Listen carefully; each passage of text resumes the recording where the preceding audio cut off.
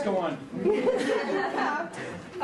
You are the chair of the Senior Strategy Subcommittee for Toronto, trying to turn our city into an age-friendly city, correct? And I'm hoping today you'll share a little bit of your strategy because the people from U of T and the community are really keen on what you have to say. And we think you're a very special person because not that many people are interested in ages. Thank you. Well, first of all, I'd like to thank the Institute for Life Course and Aging for inviting me to join you today. As was said, I'm Josh Matlow. I'm the City Councillor for Ward 22 St. Paul's, which is in Midtown Toronto. And the import for me with regard to fulfilling a strategy for seniors, and really when I talk about seniors, I really do mean age-friendly, an accessible city for all. Began when I was 13 years old, and my parents forced me to volunteer at a senior's home.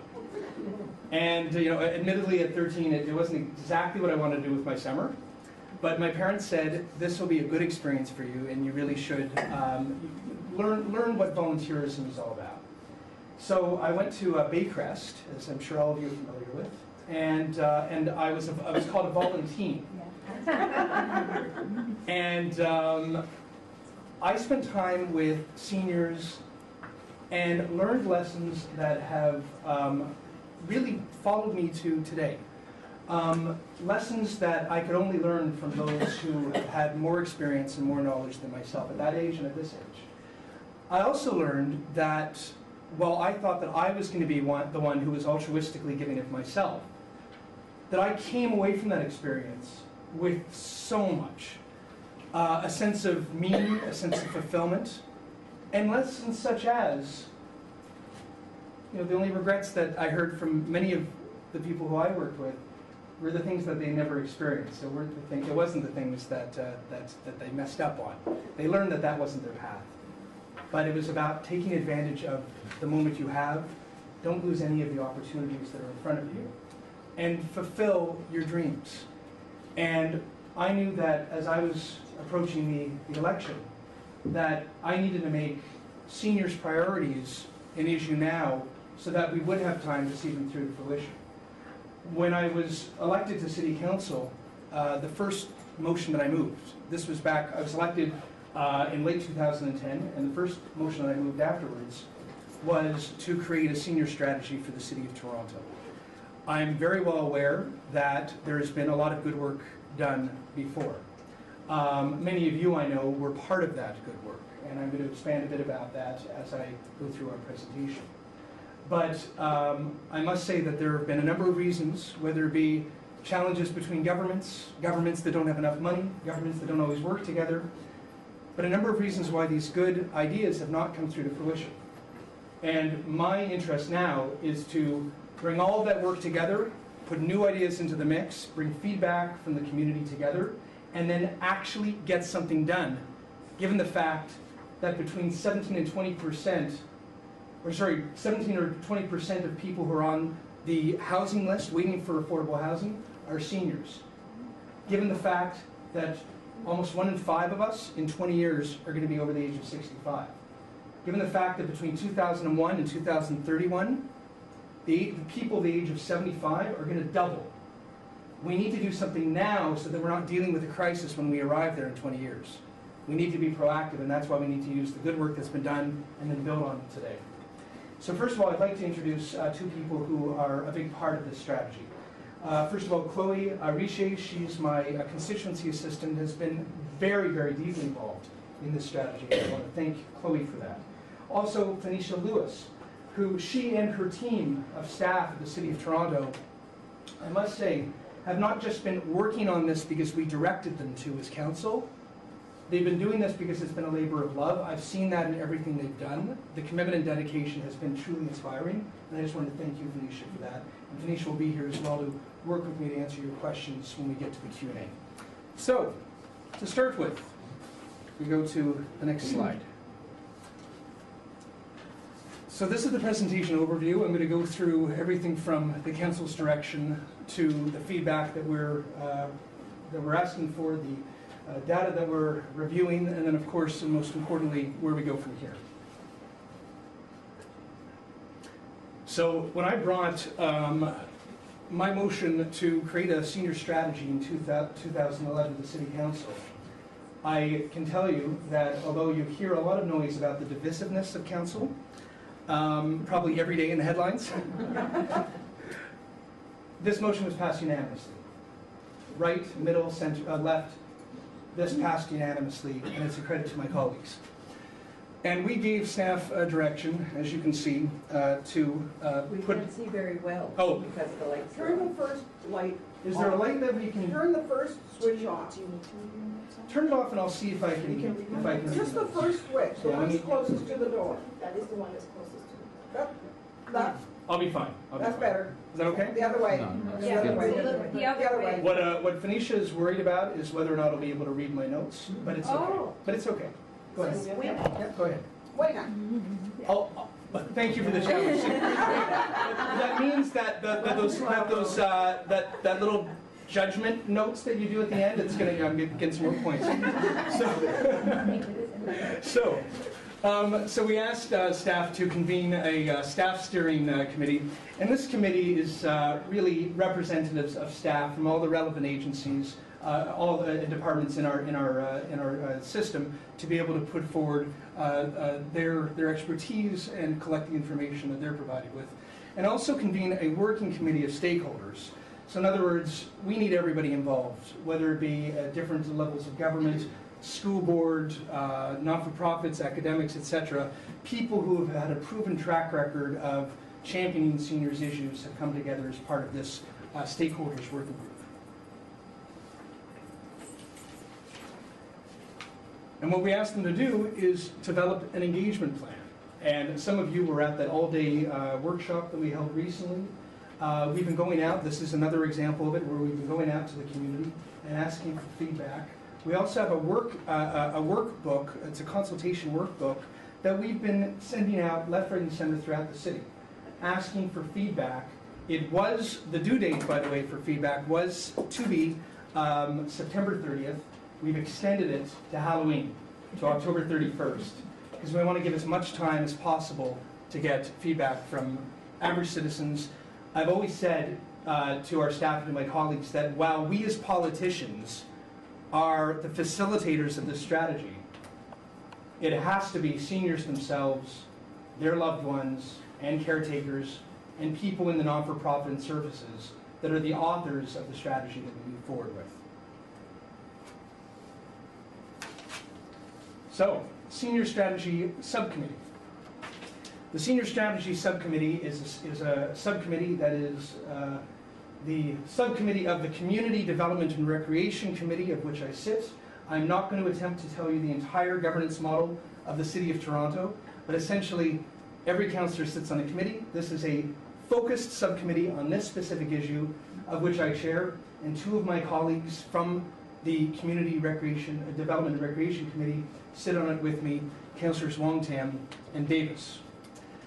We're there to essentially guide and steer staff as they produce the strategy with the feedback from the public.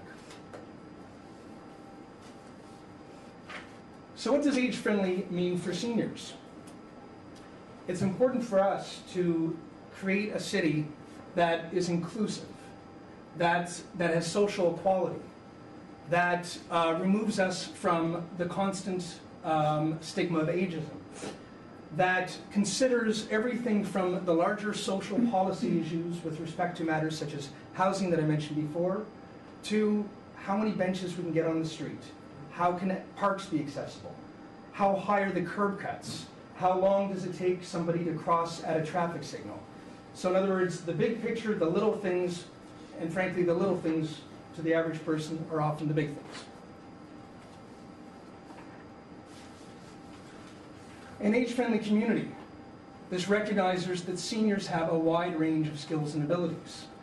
It understands and meets the age-related needs of seniors, respects the decisions and lifestyle choices of seniors, protects those seniors who are vulnerable, recognizes that seniors have a lot to offer to their community, and recognizes how important it is to include seniors in all areas of community life. What I hear from many seniors is that they often feel isolated. We had a debate recently over libraries. You may remember there were some members of council who suggested that, well, some didn't even know who Margaret Atwood was. I reminded them that she must be a big football player, and that libraries should be closed. And I gave an example of a small library. If any of you know my ward, you'll know of Mount Pleasant Library, and Mount Pleasant Road Library. It's a storefront. Yeah, it's a tiny little library on Mount Pleasant Road in the heart of Davisville Village. And circulation is admittedly very low. And one could argue reasonably that it should be shut down because there are very few books circulating in and out of the doors. What I reminded my colleagues was that if you only consider the evidence of circulation, then you can make an argument to close it. But if you consider the wider context, that there's about half a dozen seniors' homes along that very stretch of road, that we have so many seniors who are able to escape isolations and are able to find a community center really, in that library. Frankly, for many of them, it's the only place that they go every day. Then you consider whether or not we should keep a library open. And part of the strategy, while we work with all relevant groups and departments and agencies within our city, also is about looking at all of our decisions to an age-friendly lens. So, for example, here's part of our team. 311. Did you all know of 311? So if you ever have a question, you see something broken on the street, you can dial 311, and it's a 24/7 information line and conduit to various city services, and they'll connect you. So 311, why would 311 be there? Well, they need to know how to handle calls from a variety of different seniors. And there's going to be different needs and different concerns.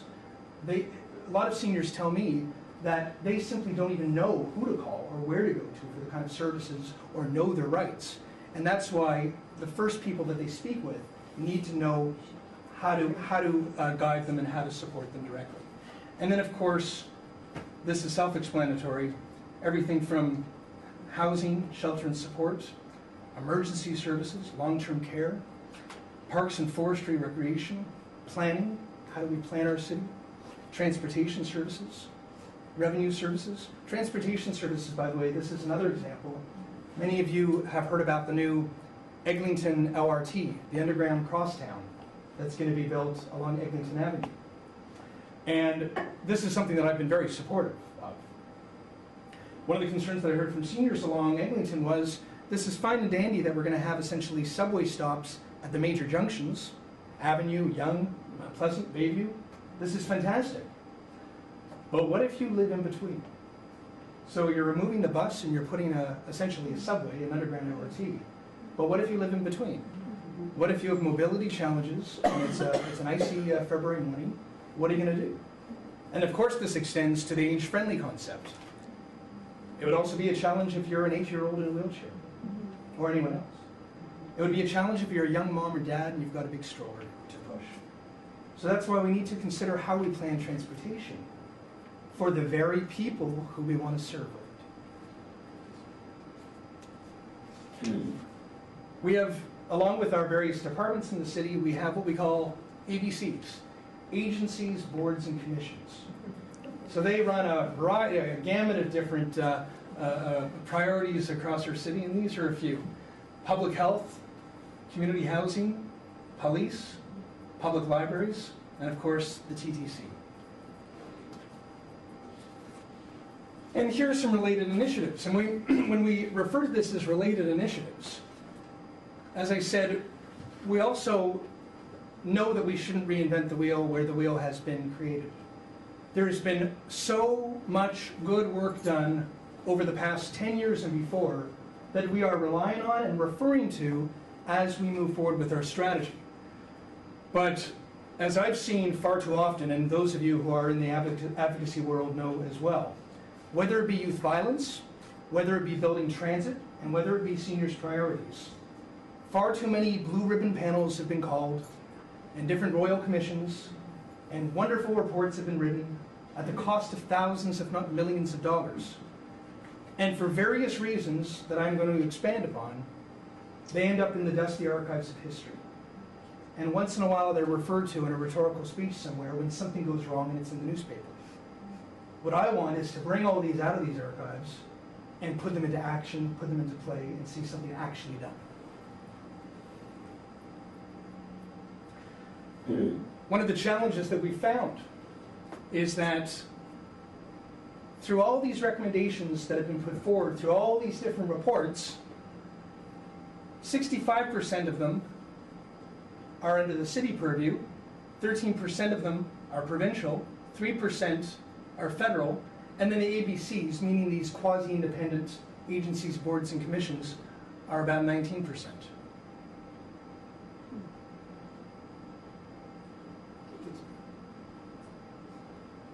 Yet, for some reason, only 51% from the city, 37% ABCs, 33% federal, 23% provincial have been fully implemented.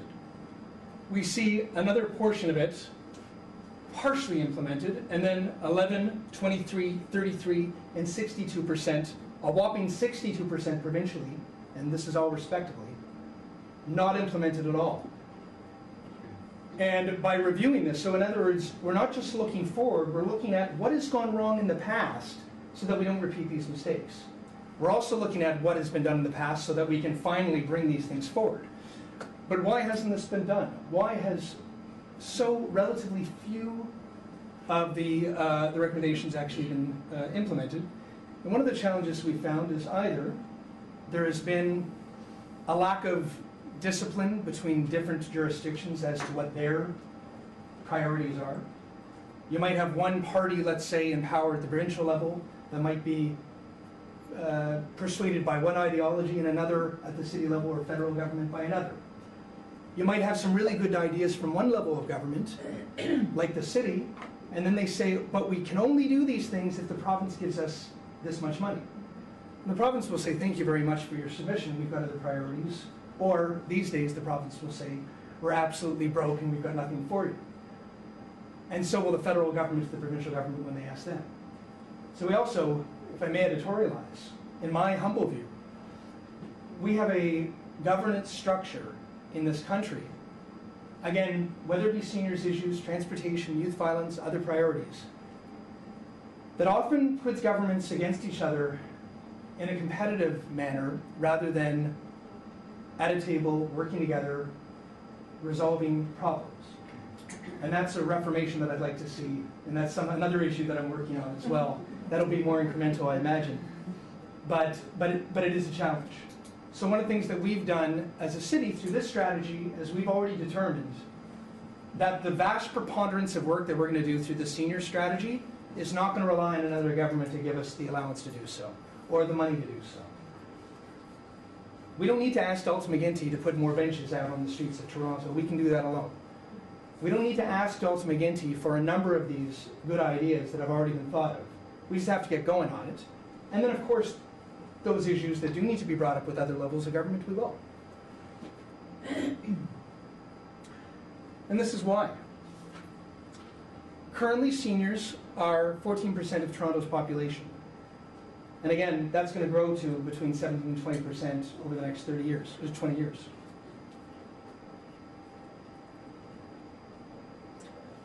And this is where they're concentrated.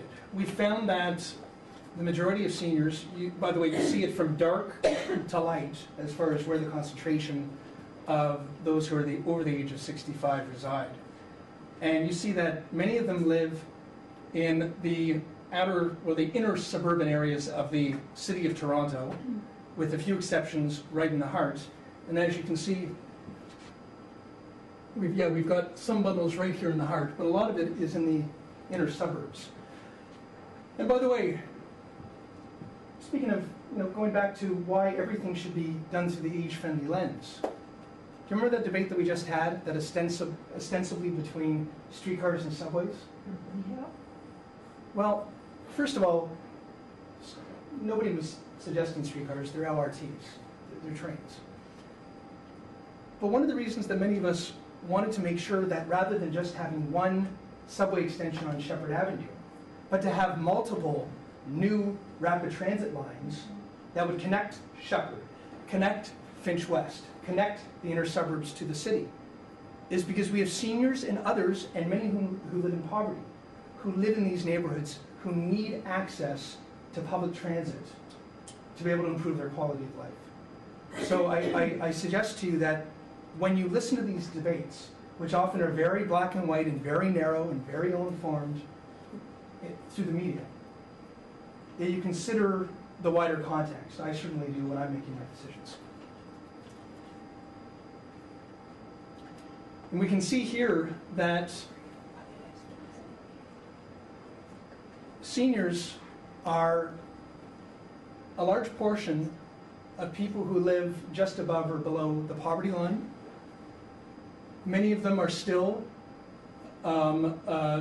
dependent on private pensions or employment. The average salary of a senior is between $35,000 and $40,000.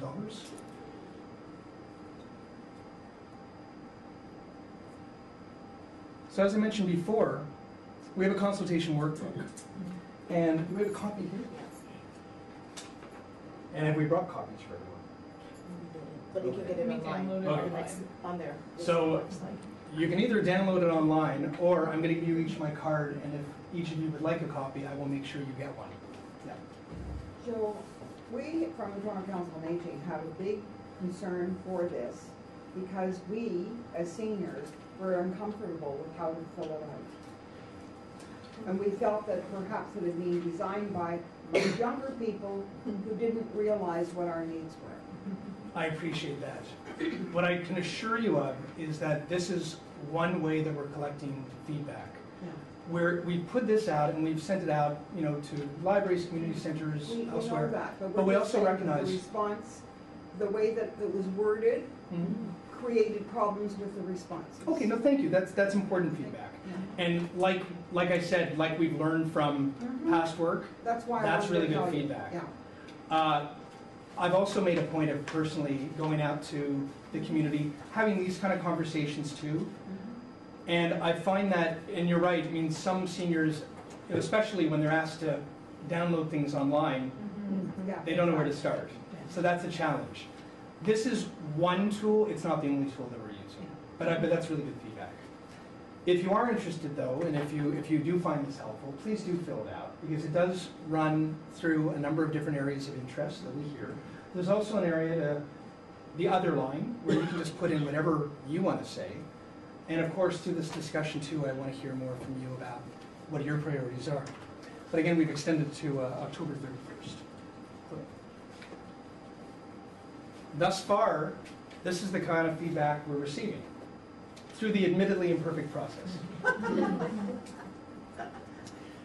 So, you always hear about healthcare as the #1 issue in the polls. What's interesting when you get past the polls and you really just go and talk with people. Housing is the #1 issue that we hear about from seniors. I'm as you may understand, I work on a number of issues at the same time in my life as a councillor. One of the issues that I've been working on are to improve our housing situation in the city, and working closely with my colleague, Councillor Anna Matlow, who's been a real champion of this issue. And one of the things I've been doing is I've been going on a tour of all the Toronto community housing buildings in my ward, and doing town halls like this, and really just hearing from them, getting their honest feedback, having candid conversations. And at virtually all of them, whether they be specifically seniors buildings or not, the majority of them I find are seniors. We have a backlog of 70,000 people on the waiting list to get into social housing in the city. For those people, that means anywhere from 7 to 9 years waiting list. If you're 70 to 80 years old, you may not get there. That's why it's a crisis, and I don't think it's intemperate to call it such. And that's why we're hearing from people that it's their priorities. Health, of course, this is something that we can do at the city level, but it is something that we need to work with the province on. Transportation, the same. Recreation. Parks are often, for many seniors who live in apartment buildings, condos as well, parks are their backyards. And we need to make sure that parks are accessible, but they're also user-friendly. Safety and security is of huge import to seniors. And this is something I think every level of government needs to take interest in. Whether it be seniors' abuse, whether it be people taking advantage of seniors, that's something we all need to work on together. And then, of course, accessibility. Civic engagement, too. You know, when I talk about isolation, it's not only isolation from the daily world, although that is a serious issue for many seniors, but also knowing that they still have a voice in the democratic process, in the public forum. And I think that often is, the challenge with that is often subject to ageism in our society. Some people start treating seniors like we do children. And we give some seniors the sense that they're no longer part of the age of majority, that they're no longer part of the power structure of our society.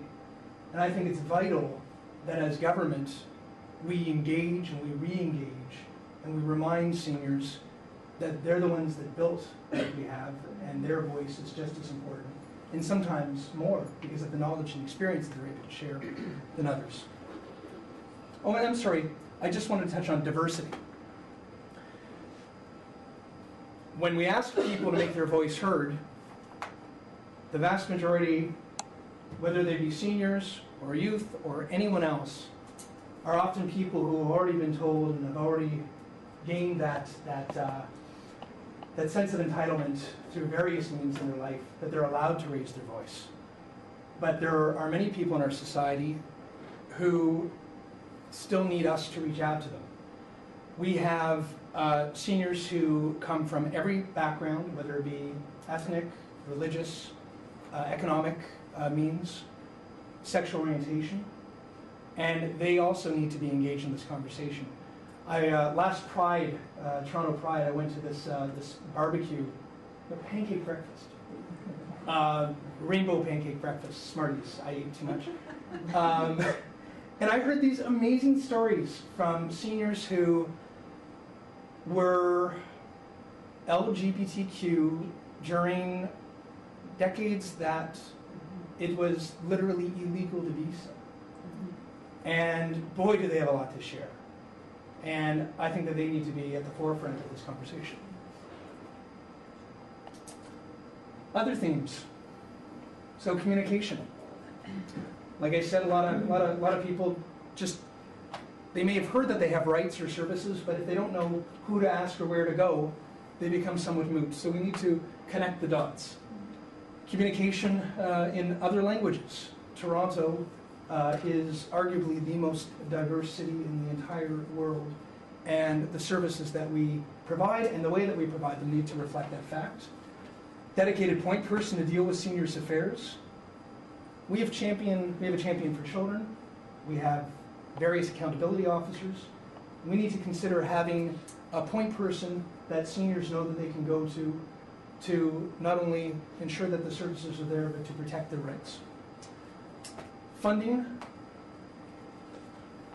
We already know that many of our seniors are low-income seniors, low-income people. So how should that reflect our decisions when we consider our budget? When we consider taxation? When we consider rebates on whether it be land transfer tax or what have you? We need to consider the very people who we are being asked to support our society when we need to think about how to support them. And diversity and respect, well, I noted on that. But I think as a civil and just society, it should go without saying.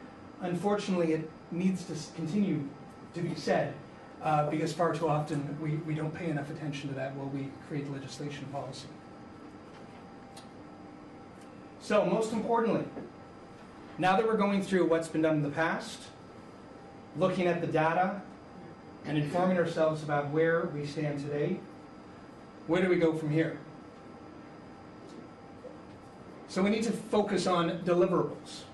And when I say deliverables, in my first conversation with staff when we first started developing the strategy, I said, we had David Miller as a mayor 2 years ago. We have Rob Ford for a mayor today. We had Mike Harris as a premier. Now we have Dalton McGuinty. Things change in government. Different ideologies come and go. Different governments have more or less money, and the economy is better or worse at different times. None of that can stand in our way. We need something more Teflon. We need a strategy that has deliverables and no more excuses. Like I said, everything we do needs a seniors or more an age-friendly lens. Every time we design a park, when we design structures, when we design our city, the city needs to reflect the people who live here and who are going to live here. We need to build on city programs and services that already exist. If the wheel is there, don't reinvent it. It's more time, more money, and then we're losing time and resources to work on the new things. Find ways for the city to collaborate with other partners. The days of blaming the province from the city, or the province blaming the city, or the city blaming the school board, or the city and the province blaming the federal government must come to an end. Because I don't think the average resident really cares at the end of the day whose fault it was. All they care about is that they elected us as elected representatives to be problem solvers, to sit down, lock ourselves in a room, and not leave until we figure it out. And that's what I'm saying to my counterparts at every level of government, that we are colleagues, and we need to work respectfully together to arrive at solutions today. Minimize, I'm sorry, I gave the signal. Minimize isolation and improve well-being. This must be based on reliable research and proven best practices. We must be able to justify everything we say. Far too often I find at City Council that there's a lot of rhetoric, a lot of sound bites thrown out on a lot of different issues. This is something, when we move forward with this strategy, I want it to be unanimous voting. I want this to be based on evidence. This isn't right-wing, this isn't left-wing, this isn't Rob Ford, this isn't David Miller. This is for our seniors. Frankly, our seniors voted for both of them at different times, right? And clearly articulate who's responsible through an accountability framework. Rather than blaming each other, as I said before, somebody needs to own each purview. When I talk about the problems with our governance model, I also see too much overlap.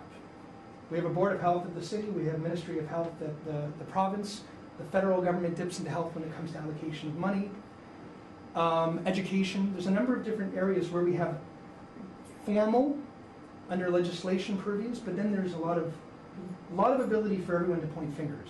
And then, especially when we're discussing something as wide a scope as serving seniors and creating age-friendly cities, there's so many different levels of government and agencies and boards and commissions that need to work together, that if nobody is responsible for anything, then it's always easy to, again, rely on the default option of blaming everybody else when things don't get done. So that's why we need a champion for seniors in the City of Toronto to be an accountability officer, to hold us, government, to account. And everybody who's delegated to do something, we're going to have to keep note of that, and they're going to need to have to report to us on what they've done. And if they haven't done it, we as the people need to say, why not? And if you don't do it, we're going to hold you to account. So speaking of that, next steps. So along with that miserable workbook that we heard about, that actually has informed us quite substantively.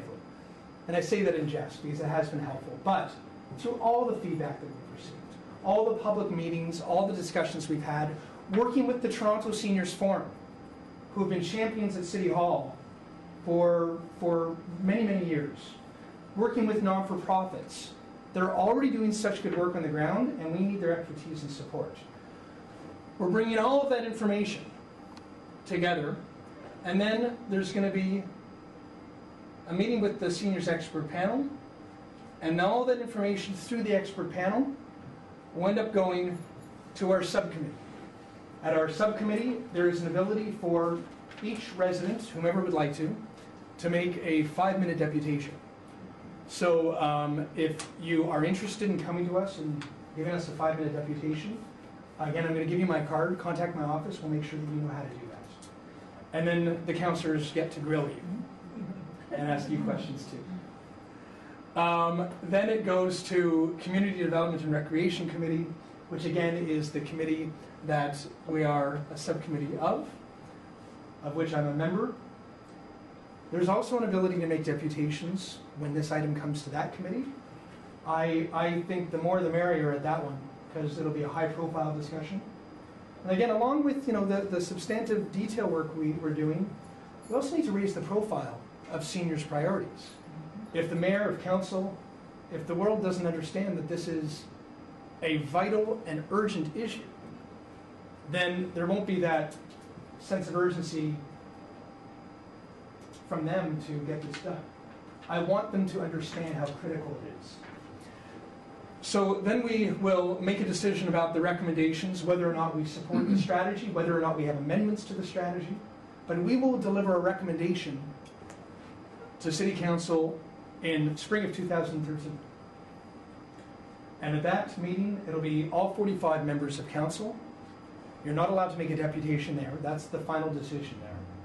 But the mayor and 44 councillors, including myself, will have an opportunity to debate and discuss the recommendations, possibly make amendments if we see that there's nuances that we want to contribute, if we've heard from our constituents that there are contributions that we still need to be made, and then we move on. Where we go from there is up to all of us. What I ask you all to do, as members of the public, as not-for-profit champions, as people who are involved in advocacy for seniors, is to keep a close eye on us, and I include myself in us, all of us who are working on this. Because, like I said at the beginning, far too often we've seen great reports written, and committees formed, and big announcements, and big press releases, and for some reason, and I think for many of the reasons that I have shared with you today, it just doesn't happen, or not enough of it happens. So you need to keep our feet to the fire. And you need to keep reminding us that we made a promise, we made a commitment.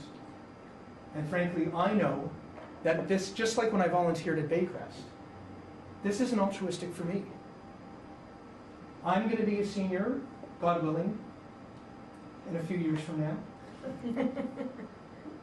I'm expecting my first child January 1st. And I want to create a age-friendly city for her. It's a her. And I'm going to remind my colleagues that what we're doing, working on this strategy, developing it with our amazing staff, and then most importantly, seeing it through to fruition in a real way, is something that we will all be proud of. It's a legacy that is so important. But we have an urgency, and we need to do it now. Thank you. Oh, I'm sorry. By the way, may I just share a quote? May I share a quote? I thought this was wonderful. Have you all heard of Moses Sniber? Yeah. So Moses Sniber, he's leading CARP, Canadian Association of Retired Persons. He also was the creator of City TV. You may have seen that on television. And Moses, I was just with him, we just had a flag raising for CARP at City Hall the other day, and he said 20 years have been added to lives in the past 60 years. It's a miracle, really, and we want to emphasize the positives of that. And it's not just a cause for alarm, but a cause for celebration. In other words, and by the way, my mom calls herself a silver fox. She's the most vibrant, like, incredible woman I know. And we don't need to look at this as a challenge. You keep hearing, oh, what are we going to do about social insurance? Or, there's going to be no money left. What are we going to do about the healthcare system because seniors are we're having more and more seniors. It's awful. What are we going to do? I think we also need to celebrate the fact that we are living longer, that seniors are a meaningful and vivacious part of our society, and that being a senior doesn't mean that you are dependent on our society. Being a senior means that you have wisdom, and knowledge, and experience, and a joie de vivre that is unending. And I think that we need to celebrate that as we face the challenges together. So therefore, thank you. I'm open to any questions you have. Thank you. Yes. I wanted to say that Kathleen Wynne, one of the ministers of, she's Minister of Housing and Native Affairs right now, but she said to two of us who were visiting her the other day, she said, I'm very anxious that a ministry for seniors becomes established. And she said, lobby like mad. Tell everybody to do it. So that's a very interesting situation, because certainly the seniors affairs, as you know, in the province, it gets tucked in behind another little piece here, and it keeps changing from one ministry to another. And a ministry for seniors would be a very effective way that might lead to policy for seniors. The feds don't have any policy for seniors as such. And so if we could get the ministry for seniors in the province, it would be a great event. So everybody talk about it. Not only do I agree with you, but just like the city needs someone to hold us accountable at the city level, we have a Minister of Children and Youth Services at the provincial level.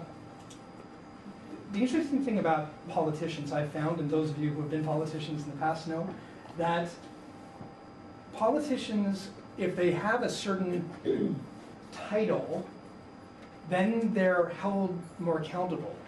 If they are the chair of a certain committee, they then want to be able to boast that they did something. If they have a media microphone in their face saying, what did you do? They want to have a list of things that they've achieved. So it's incredibly helpful to have roles, it's part of the accountability structure. Somebody needs to be said, we're delegating this to you. Just like when you meet with a group about anything, you need to be able to say, you are responsible for this, that's your role, and at our next meeting, you need to tell us what you've delivered on. And the thing about politicians is they want to keep their jobs. So You need to run for mayor. that's very kind of you. Thank you. Thank you. Yeah. Josh, a terrific presentation and great outline of all the things that should be done and not just tabled and whatever have you. I was wondering, when you had all these answers from the questionnaire, let's say transportation, for example, what kind of hope might there be that there is some collaboration, not with government necessarily, but government leading to say we have these particular issues, and private collaboration and public collaboration at the same time with some of these things?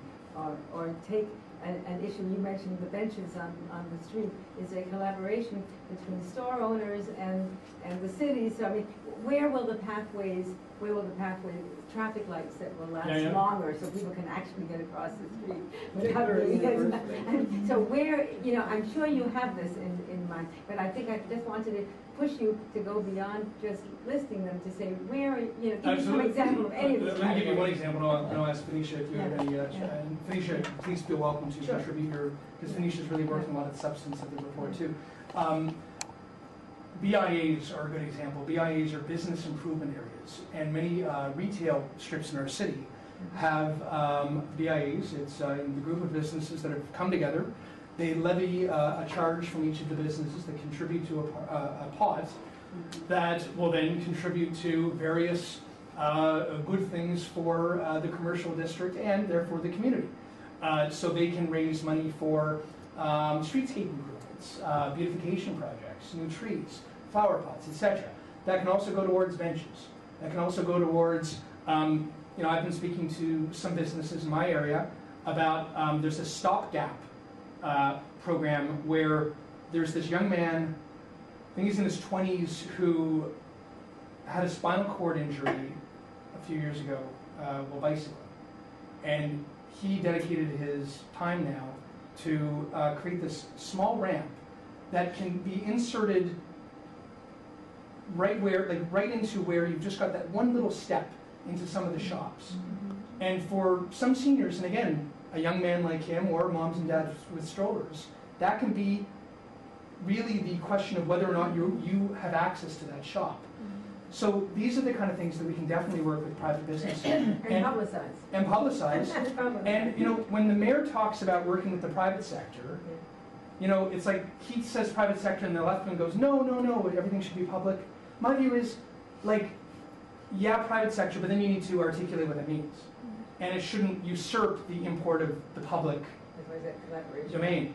So there's a nugget of truth in what the mayor says, but it just isn't fully thought through or articulated. Yeah, just to add to that, in terms of us working together, the 16 different divisions and ABCs, what's really important, and we talked about that last week Friday, is that as policy staff, we cannot come forward with the same thinking that created those prior recommendations. We need to really step back, and maybe quite a few steps back, and look at what can be done within the realm of our services that we're providing, but being very open. And I don't want to sound cliche, thinking outside the box. It can be outside the triangle, outside the box, outside the circle, whatever it is. But we need to really be more open. And one way of being more open is allowing partnerships, working with our Toronto Office of Partnerships and seeing what can we leverage here, what opportunities can be created. Yes, working with the BIAs, and it was actually mandated through council that we work with the private sector. It's not only about the ABCs or the different divisions that we work with, but it's more importantly, this is a huge opportunity that we need to capitalize on. Not to use that word, but to capitalize on, because we're being faced with a reality in terms of budget. What kind of recommendations will we bring forward that's going to be costing us more money? We don't have the money. So now we're forced to think differently. And that's exactly where our 20 different partners that we're working with is on that path. One last aspect of that. We all know that as vital as the public realm is, a lot of the city is in private hands, as understandably so. So, you know, when we talk with developers, for example, they need to be part of the conversation about what kind of structures they're designing and how accessible they're going to be. So everybody needs to be part of the conversation too. But the leadership can come therefore starting from the public sector. That's Absolutely. what you've articulated very well. And that's why, Yeah. and this will be the conduit. Yeah, thank you. Sure, you, and then we'll go right back to you. Maybe when condos are allowed to be put up by developers, a portion of them should be allocated for low rental housing. We have a glut of condos right now in the market. We keep hearing we're 2 years overbuilt. Why can't we use some of these? Fill them up with people, but have expectations that they maintain them. Fair point. Fair point. I always struggle with sort of how far we should go to prescribe what the private sector should do, and then recognizing that we do have a free society and a free market society, where do we cross the line that not one of us would want government to infringe upon in our own lives? And I think that, you know, with developers, there's a lot that we should dictate. Oh, precisely. Maybe not every building everywhere, but should they be contributing to affordable housing? Yes, and maybe not in every one of the buildings, but maybe there should be a certain charge that goes towards it. And one of the conversations that we're having as a city right now is ideas such as that. In other words, how do we engage the development industry far enough that they contribute their fair share, but not too far that they don't continue contributing to our economy? But it's a fine line. Yeah. Hi, Jeff. Hi. Exciting to hear your presentation. I actually just returned to Toronto from New York City, where I've been working on the age-friendly New York City project, which, if you've been following that, you know there's some really amazing things happening and some small wins and big wins. And your comment about business is right on. I mean, one of the ways forward in New York was to partner with the businesses. Yeah. And now we have age-friendly businesses in New York City, and of course businesses want to be on that list. And so we have criteria for them, established criteria about what they need to do to be an age-friendly business. and things are really changing. There's a new Apple store in New York City that wanted to be really age-friendly, and now they have workshops for seniors, like early in the morning when, you know, the young hipsters don't want to be going to Apple Store at 8 a.m. And so they've opened up the store and they're doing special workshops for them. And there's just like hundreds of amazing programs using school buses to take seniors who are in food deserts where they don't have grocery stores near them, and school buses have been sitting empty on streets, using those to go into communities and take seniors, doesn't cost them any money, to grocery stores and things like that. So there's really exciting things. But one of the reasons I think that New York has been very successful is that different from some of the other age-friendly initiatives globally, and I've also been sort of part of the World Health Organization and followed the work that they've been doing there, is because New York City didn't follow along with the first group of the World Health Organization. They came in later, and what they did differently from the very beginning is they had city council involved, and like all of city council. And Mayor Bloomberg, it's on his radar screen, and they did a huge assessment of every city policy, and every department had to look at every one of their policies and programs through an age-friendly lens. And it's like amazing. And so my question, I guess, is just how much buy-in is there from city council generally, and where are we at in that process? Because I think there's lots of little wins that can happen, but until we really move this forward, we need to have fair question. First of all, about a month ago, I was in Manhattan, and I met with Councilwoman Gail Brewer, who's been a big part of the age-friendly strategy. Age-friendly district. Yes. Age-friendly improvement. So, and as you know, her district is the Upper West Side, and the West Side, I think, goes down to Hell's Kitchen. And so, what she's got, as you probably know, she's got even these amazing flyers that have every grocer on the west side of Manhattan, and she delivers it to all the buildings in her ward or in her district, and it will tell seniors where they can go, where there'll be somebody there to help them, somebody to bring things to their transit or car.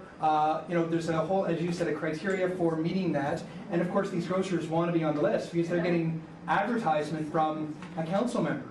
So it's a wonderful partnership. So anyway, and Gail is fantastic. As far as our council here in Toronto, there's different, like, to be very candid with you, like any issue, there's different levels of involvement and interest. I think, like, I find that a lot of politicians, along with the accountability issues that I discussed, also like dealing with things that are more high profile and media friendly because they get their name in the news. So, we're dealing with, transit is the big one right now in the city. Housing is another one that's captured a lot of interest. Seniors issues, it's not really on the radar screen as one of the top issues. You rarely see it in the media. It's just not something that most council members are like flying towards because they just don't, it's just, they're not getting tons of emails every day saying, what are you doing about it? I want that to change. Pardon me? They're not getting older. And they're not getting older. Definitely not. Age-friendly cities are just friendly cities. Absolutely. And I think that's the tagline. So, but to complete the answer though, I think it's only because it's not the urgent issue in the media in front of them what's coming in by email. It's not because in their heart they don't believe in it or intellectually understand it, at least to a certain level of information, of being informed. So what I found is that when I brought my motion, my initial motion to council, there was not only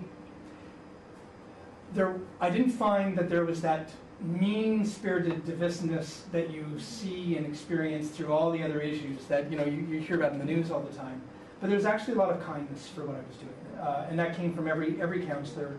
I think that there was a general sense of this is good. It's not really on our radar, but we're glad you're doing it. What I'm hoping is, and by the way, my colleagues on Community Development and Recreation Committee, especially Councillors Kristen Long-Tam and Janet Davis, who sit with me on the subcommittee, are keenly interested and keenly involved. I also, once in a while, just will have a councillor come up to me, like Councillor Raymond Cho, who's always like, what's going on? What's going on? I really care about seniors. What's going on? Wow. Oh yeah. And then even like a councillor like Giorgio Mammoliti, who is a colorful sort. He and I may not always agree on exactly the path or the direction. I believe in his heart of hearts, he wants something good to come out of this, and my job is to unite people in that cause at council. I believe that when we come back with our strategy, as long as we don't tell people that we're going to raise a lot of taxes, I think we should be okay. But I also hope to generate correspondence from the public, and that's where I need your help. And I say this to every stakeholder, anyone who cares about this. When this comes to council, please write to your councillor, tell your friends to write to their councillor, get your family to write to their councillor. Politicians respond to things that they need to respond to, because there's always 1,000 things happening at the same time. Yesterday I had 20 different, how many items on the agenda? Probably 100 different items on a meeting agenda that I was at. What will I react to immediately if I'm getting a bunch of calls about something at that moment, about something important and urgent? So they need to hear from me. I believe that, to answer your question in a nutshell though, I think that we're going to get council support. We just need to word it in a way that isn't divisive, that doesn't talk about either privatizing things or raising lots of taxes. It's got to be just, here's what we've got to get done, and let's deliver. You could tell them they're all getting older. I will, and we all need to remind them of that. Yes. Send them out to volunteer. Well, in fairness to them, being a councillor, I mean, many of them have been there a lot longer than I have, and I'm learning about, how many nights you're out. You don't get paid extra, right? To be at community meetings. Tonight I'm meeting with another one of my community housing buildings. Whether it be Rob Ford or Gord Perks or anyone in between, they all do a lot. I think they do a lot of work that could be considered volunteerism in a certain way. Well, excellent job. I just want to thank you very much for putting all of the elements out there. One of the interesting things that came up in your questionnaire was the issue of funding, and I know that you've mentioned tax credits and a lot of different stuff, but really going back to the whole issue of low-income seniors.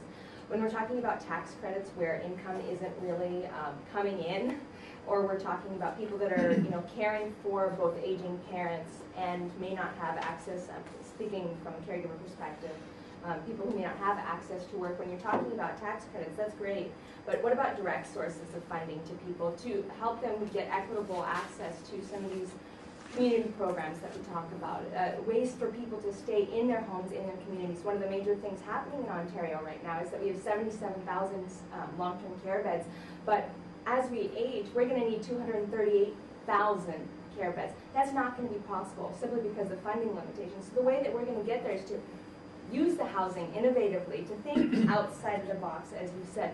Group housing is a really great strategy. There's so many different alternatives that we could be tapping into, and as you said, there's so much in the archives, all these great recommendations that we can go back to and really start to charge forth and put forth these ideas innovatively, but within the funding structures that we all have right now, recognizing that we're all, there's collaborative but competing interests all at the same time. We're all competing for the same pot of money, but we can do that collaboratively. At the Alzheimer's Society of Toronto, for example, we work directly with personal support workers and provide them dementia-related education about how to provide better care to seniors on dementia issues. Dementia is a huge issue. It's not one of these sexy topics, it's not transportation, it's not, but it is going to be a major problem. And you know what? One of the best taglines that I can think of is aging is everybody's business. It's not just housing, it's not just transportation, but it's everybody's business, because I'm a daughter, I have a mother, I have other family members. I may have my own children one day who will have to, think about me as I age. So it's not just transportation or housing, it's everybody's business. And frankly, transportation and housing is seniors' business too. That's exactly right. So if we can get that, and sort of buy-in that it's everybody's business at every stage. It's not just housing or not just transportation, but everybody's business all the time, as you were saying. An age-friendly society is just a friendly city in general. I think that that will be the key leverage that we can use to really get more buy-in. That's an important message, and you're right, funding is, no matter what we discuss these days, is often that wall that you hit. I mean, we fund about, I think, 8 long-term care facilities out of the city of Toronto. We're only funded by the province for 1. So it's always a challenge to figure out how do you pay for it. And frankly, we could use more. I worked for After Homes for the Aged as a nurse consultant from 75 to 80. First of all, in the preventive care program, which was phased out. So let me tell you about it. People lived in private homes, group homes, and satellite centers. It was a prevention of putting them into institutions.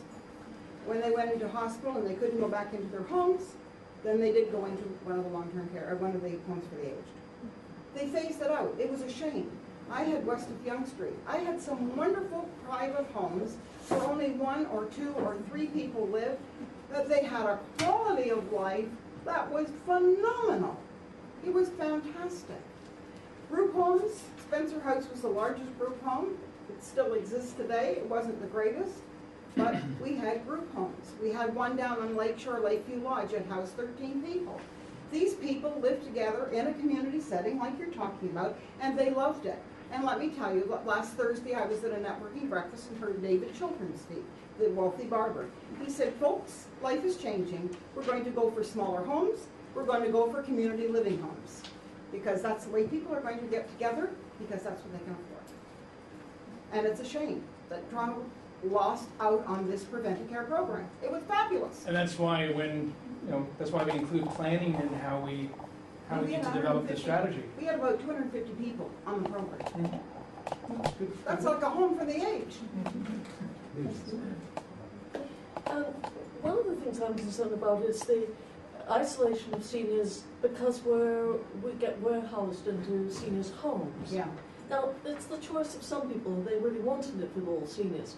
But I also saw my mother age much more quickly once she moved into a seniors' home, because she moved in at the younger age of the seniors in the building, but all her models were older people. In England now, there's a move towards integrating seniors' housing into the community. For instance, one experiment has been to build seniors' housing over community centres or over libraries, so that people have immediate access in their own building with those resources and mingled with young people as much as they want to be. So they're not isolated from the community. I think we have a lot of work to do with how to design different creative approaches to this. And the fear people have in my age group is that if you don't move into a senior's residence, you're not going to get into long-term care. We would like to live alone, but I've just recently seen 4 of my friends develop quite serious problems. These are married friends who've ended up being separated because the spouse who became ill had to be moved into some kind of support system, but the spouse was not able to accompany them, so they, after years of marriage, are separated out in that system. Another couple moved into a senior's residence in order that they could stay together so that he could qualify for long-term care within that residence situation.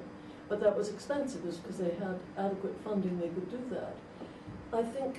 I'm very reluctant to move into a senior's residence despite some encouragement from my family to do so. Don't. Because I love having children on my floor in my building. I'm part of a community. I know 200 people in the building I live in. I can greet people in the elevator. I don't want to do that change. I don't need to at this point. I hear about people moving before they need to because of the fear that they won't get the access. Home care is not meeting the need, not allowing people to stay. And we've spoken a lot about how interaction is a very important part of this strategy, and how and I spoke about isolation before, but I do recognize that, well, when we plan our city, how we plan our city, and those are great ideas about libraries and community centers. We already, Alberta is doing what you're talking about. Alberta is doing, they're like life leases for seniors, but when a couple one spouse has a need and the other one doesn't, they can have a studio, a 1-bedroom or a 2-bedroom, and there's care for the spouse that needs the care, but the other person has the flexibility and freedom to get out into the community and do other things. I just learned about it yesterday. One other comment from New Zealand is that they are suffering the same demographic change that we are, fewer children, so they have surplus schools. They're renovating the schools into resources for seniors as well as public services. So that rather than seeing it as we have a difficulty. Departments don't work together very well. That's another. And so when I mentioned how I want to see if I can. And again, I know this sounds so wide-eyed and bushy-tailed. I want to see if I can reform the governance system in this country. Just a little task. A little task. Somebody my age when I'm a senior might go, remember that guy, Dr. Matlow? Yeah, I'm still working on that. But I see it as, I was on the school board, and I saw that firsthand how, when we were debating the school pool issue, this was a perfect example of how the school board announced they were going to close all the school pools, every one of them. And the school board said, well, they really should be parks and recreation, they should be the cities, so go blame the city for not funding them. And then parents and by the way, not just parents, students and seniors and others who would use these pools after school hours, then would go to the city and say, okay, well, it's your responsibility to have recreation opportunities for us. And the city said, well, actually the province funds education, so go talk to the minister in Queen's Park about that. And then they went to the minister, and the minister said, well, actually, these are really local decisions that we want to respect. We don't want to, do anything that will disrespect the local decision makers. And therefore, everyone was doing this. And so one of the things I've done is I've brought a motion that's going to be considered, I think in November, to create a city school board working group so that we can consider how we can work together and consider how we use facilities as part of that too. Whether it be fields, whether it be pools, and also the school board now, because of declining enrollment, dramatic decline in enrollment, are considering selling a number of their properties. And I think that we need to, while we're going through this transformation, we need to consider how we can turn a lot of these public entities into community hubs. And that, if you're a lefty, you'll like that because it's a great social policy effort. And if you're a righty, just call it efficiency, right? But I think it's good governance. Yes? One, don't please use Moses Neighbor's quotation. Right. By name. He is not well liked by seniors. No, No, he is. But that's not, excuse me, that's not the point. A phrase in there said, it's not just a cause for alarm. Why are you using that? We're not a cause for alarm. The proof is there. The costs are not high. There are a lot of myths, and Moses Neighbor is feeding into it, Right. and you are feeding into it by using that quotation, which I don't think you've reflected on. So I suggest either edit and don't put it as a quotation. Use the last phrase if you like, but take that one out. Secondly, developers, when they want to develop a building above the zoning, they have to give something back.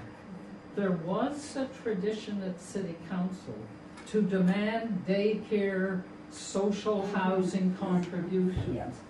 There is a solution. You can do it if council wants it, right? Right. Thirdly, why cut your income? Why cut the payment for the driving license?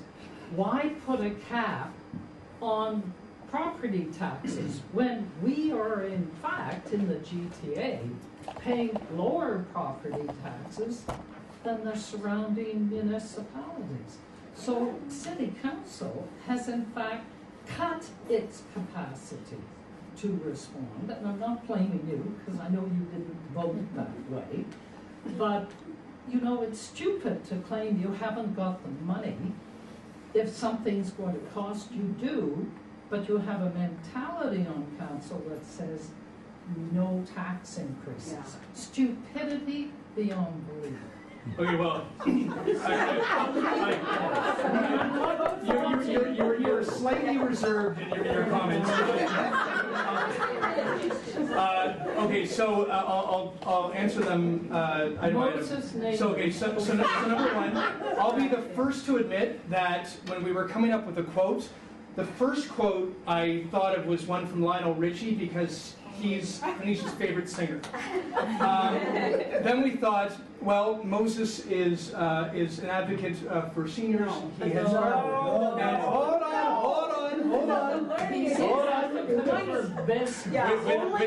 With respect, and therefore we chose a quote from him. That being said, though, I had no idea how political this would be. Stop joining cars. Not till I origin. So perhaps Phoenicia will get her way, but I don't want to listen. The whole emphasis is Folks.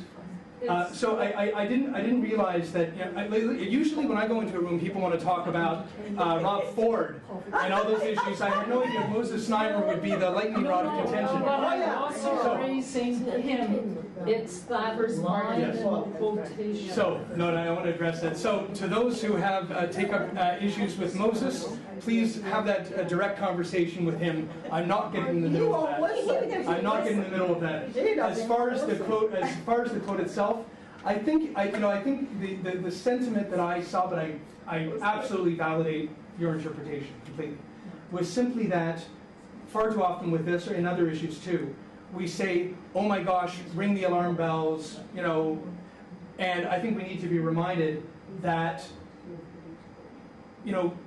having seniors in our society is not only what we see as a challenge or a burden. It's actually something we need to celebrate. The fact that we're living longer is actually, I think, a really good thing. And that's what I got out of it. But I validate your interpretation. And I don't, and certainly the intent I hope you addressed was not to object to anything offensive. So next time you listen to staff and use analogy. So next won't be dancing on the ceilings. Okay. So then your next question.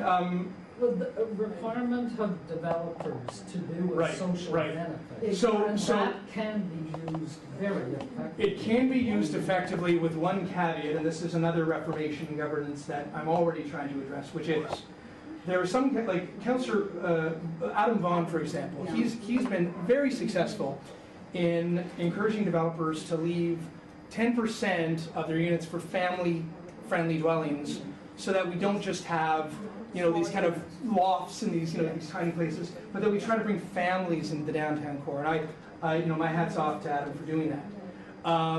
That being said, Kristen is a remarkable councillor, and she's doing that too. There are various different requests that local councillors make of developers when you're going through that initial negotiated period.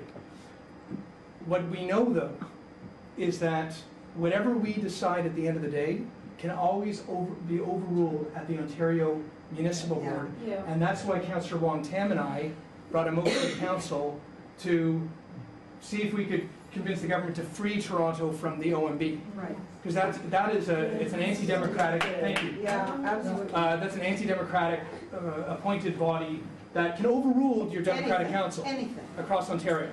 Yeah. So even if we were successful at times to get that caveat in there, we don't know that our will go all the way.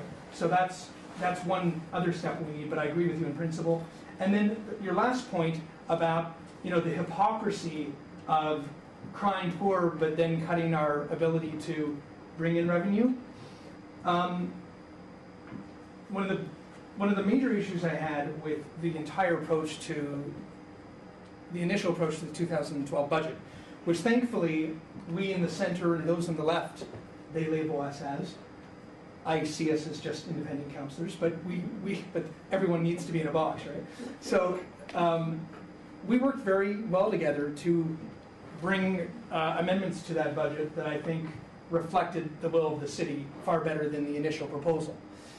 But right at the beginning of the year, Mayor Ford said to every single department in the entire city, you got to cut 10%. Every single one of you, doesn't matter what you are, you've got to cut 10%. Where I respectfully disagree with the mayor on this approach is that he and his brother are also the same people that will rhetorically say we need to run the city like a business. Now, You can't. I agree, we're actually public service. Yes. But even if you use that example of a business, I don't know of a successful business that will arbitrarily ask every one of the departments to cut 10% without having any idea of what effect that will have on their ability to bring in, the revenue that they're looking for. So in other words, whether it be not-for-profit, public service, or business, you don't blindly cut 10% off everything and just hope that it'll work. We need to be more thoughtful about how we make our budget, and I agree that where there is waste, we all agree that we should cut waste. Waste is not good. It doesn't matter who you are, we don't like waste. And if there's duplication, you need to respond to that. I don't call it gravy. You call it for what it is. But I also believe that there are where you might want to cut 10%, maybe other places you cut 20%, but there are other things that you need to invest 3% or 5%. It depends on the needs and how you need to deliver the services. But which comes exactly back to the point that Paula made earlier with the mayor of New York, who's taking a land, he's going, right? That's what you mentioned. Exactly. Because I'm not under the impression that our mayor has that leadership vision. And I think that to come back to the discussion, someone asked on the side, where is council on this? And you said, well, it's divided, but ultimately it's not a hot topic. And I think that has everything to do, unfortunately, with the lack of vision and leadership that comes from the head, and we don't have that. I agree, and I'm going to, if I may share something that I share with many of my constituents who feel exactly the same way as you. It's fair to complain and criticize, because we have something to complain and criticize about, I think, in the city today. And I think that it would be not only preferable, but I think it's vital that we have a mayor and council that has a clear set of priorities, a real vision for the city, and then works in a way that unites rather than divides to get the city going. And that's what I'd like to see in the next term of council. But I also believe that whether it be politically or whether it be in my own personal life, I think that we also need to manifest what we can within the confines or restrictions and the abilities that we have in front of us. In other words, work with reality and manifest. Years ago, I was an actor. And my friends will still tease me, what a stretch from theater to politics. It's the same. It's the same. Really?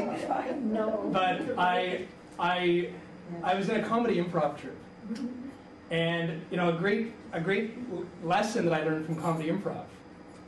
And you think, like, why are you talking about comedy improv about issues of such import? But there's a lesson that I learned that I think is very valuable and contributes, which is the first thing about comedy improv is you accept all offers.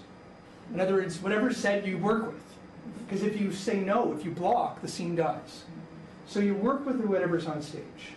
Because you've got to turn it into a scene that the audience will respond to and be successful. So I view this situation with the mayor and council and our city as this challenge that we can do something remarkable with. I've seen, for example, thanks to Rob Ford, people like Karen Stintz and Joe Mahevic working collegially together, they never would have under the last term of council. Joe was a lefty, Karen was considered a righty. Now they fight together on transit. I've seen people who never talk to each other. I've seen council work, although the headlines will focus on the conflict, the preponderance of us actually are working really well together. I've seen people on the so-called right wing be far more reasonable because now they're asked, "Are you with Rob Ford?" They're like, "Oh, I'm not with that guy." You know, let's negotiate and compromise now. In other words, thanks to Rob Ford, I actually see council doing great work together. So, you know, I think every day on the football field is another good day for Toronto. And I say, and I say this with all humility and candor, maybe far too much candor, right? You're on. I know, right? But I do believe that you may not see a qualified list from the mayor right now of the vision that we all want. We don't have the top 10 list, and we don't have that agenda that's coming out in a linear way. But I'm seeing 4 new rapid transit lines being approved. And I'm seeing councillors taking the lead on trying to take on the challenge of affordable housing. And you're seeing a senior strategy moving forward. And you're seeing you know, leaders like Councillors Wong Tam and Adam Vaughan, a lot of planning files. And I'm seeing people who will surprise you from different, you know, areas of ideology come forward and work together on different things. So I'm actually very optimistic. I think we've got a great council. I think we're doing a lot of good work. And I think that the media is obsessive, in a stalkerish way sometimes, about just the Rob Ford follies. But that doesn't, I think, reflect a lot of the good work. Next term, yes, I hope that we have a moderate, well-tempered, thoughtful mayor and a council that works more to work together. Thank you, thank you. But whoever that might be, you know, and a council that wants to work together and not label or brand, but just want to get some good work done. I guess how are we doing? Do I get one question? Sure, one question. Oh, okay. Sorry, I didn't realize what time. Okay, yeah. Yeah. What I wanted to comment on was all the fabulous comments that are coming around this table that are actually all about anti-aging. That we live, and I don't care what you say, we have tons of research, we live in an ageist society. And one of the groups that are most discriminated against are actually older people. But I will say teenagers, we all roll our eyes, like I lock my children in the basement until they grow up. That's ageist too.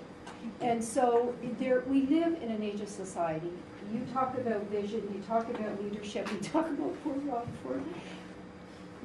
Behind all of that is the piece that we have negative stereotypes of older people. And that part of your presentation included communication, which brings Moses Simon to mind. No, please don't. No, I'm not going to. Don't worry. No, he comes to mind because he owns media and he has opportunities, as do a lot of, you're from the media as well, and you will appreciate this. We need to start promoting, we need a social media strategy and a media strategy that starts to communicate that older adults are citizens of the city. They are contributors. They're not just takers. They're not just about service. They're valuable contributors that we need to rethink aging.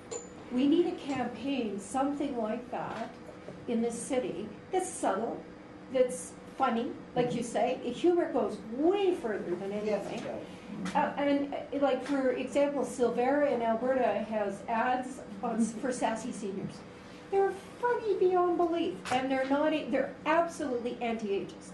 We need something like that, and I would like to see that as part of your campaign. Thank you. It's subtle. It's subtle. I'm not going to put it in the workbook because there's no place for it, really.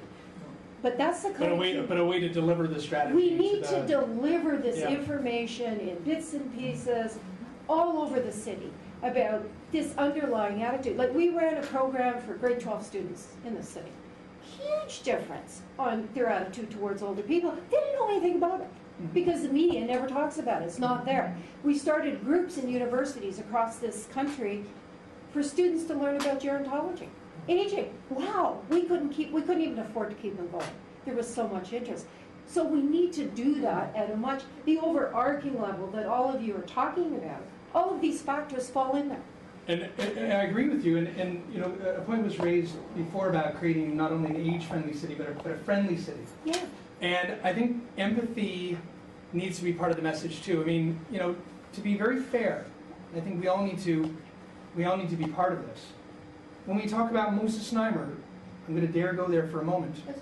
You may disagree with some things he's done, but he's also a senior who cares about what he believes in and probably believes in how he's doing it. You can disagree with it. Rob Ford, for example. I have some very strong disagreements with his, some of his political views and his behavior. But I also believe that he adores his mom. He talks about her a lot. And I believe that he believes he's doing the right thing. And I want him to be part of the solution. I want to reach out my hand and say, Mr. Mayor, I want you to be a champion for this. And I think that as we deliver this strategy to the city, if we're going to get people's support to invest our time, energy, and resources into doing all these things we need to do, they won't support us if we just tell them, well, it's because we're doing it. They need to connect, oh, it's because my mother will use this, or I will use this, or my child needs access to this. And I think empathy and that kind, friendly city, I think, is an important part of that message. Yeah, but I think we need to organize that message. I agree. And we're not. So, but you have a wonderful opportunity to do that. Thank you. So maybe I'll take one more question, just because I know that we're coming to the end. Is there any last? Just a quick comment about CARP, in spite of the Z word. CARP is continuing to be a very good source of advocacy for seniors. And the traditional part of CARP is continuing a bit separately from the Zoomer emphasis. And I really highly respect what they're doing in terms of really looking at alternatives and possibilities for seniors in every aspect. So I don't think we should just write CARP. No, that's very kind of you. Josh, I just want to build on what Linda said before, because I think it's central. You represent a totally different generation and a totally different outlook. And our aim should be to start with the baby that you're about to have in January, and to show that aging is positive at any phase, because all of these things fell under ageism of a fear of growing older. Having taught students for over 30 years in gerontology, the first question I ask them when they come into the class, how many of you want to be old? Raise your hand.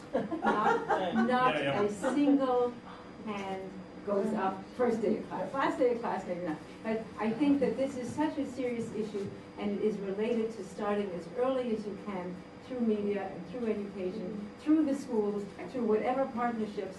And every time you make those, you're building against ageism and building for this creative feeling of, wow, I'm old, thank goodness. Well put. My hair is growing. Well, and allow me just to use that as sort of a segue to a conclusionary remark that I think a timeless irony is that, as you alluded to, none of us want to grow old, but none of us want to die young. And there's the quote. That's a good one. Write it down. If I'm lucky, it'll be a line in a Lionel Richie song one day. And you know, I think we can bring in all the issues that we discussed into that kind of that nutshell, and also to bring in kindness and empathy, where we create an age-friendly city. We're creating the kind of city that both selfishly want, altruistically we build for others, but it's a kind city. It's a city that is there reflecting the needs of all of us. Not one group, not one individual should be more entitled to the access and the resources and the availability of services than another. Today is the first International Day of the Girl. It's a UN day. So to those who consider themselves girls, who have girls, and all the wonderful women here, happy International Day of the Girl.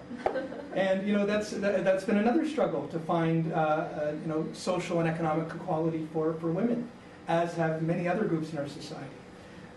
People of different ages should have it no different. We need a just society, a fair society, a civil and accessible society. This strategy is a part of it. It's not the last word on it, but it's something that we as a city can do, and that's what we're working on. But again, I remind you, we need you. I need you to work with me on this. And I have no doubt that we can get some good work done together. So thank you.